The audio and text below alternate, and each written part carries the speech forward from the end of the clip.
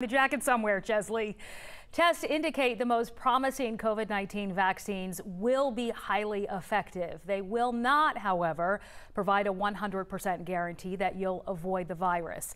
Vaccines typically are not 100% effective. But why? Here's our why guy.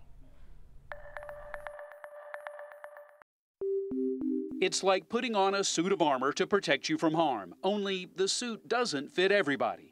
Vaccines will protect you if it's the right fit. Flu vaccines, for example, are typically anywhere from 40 to 60% effective, which is why tests showing 90 to 95% effectiveness with COVID-19 vaccines are raising eyebrows. That's very impressive. That's really very, very good for a vaccine. Let's look at why most vaccines are not a 100% guarantee of avoiding illness.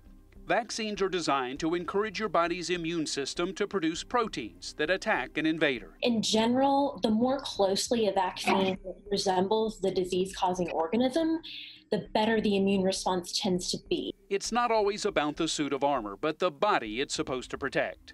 Some immune systems will go right to work if prompted by a vaccine, while others aren't so eager.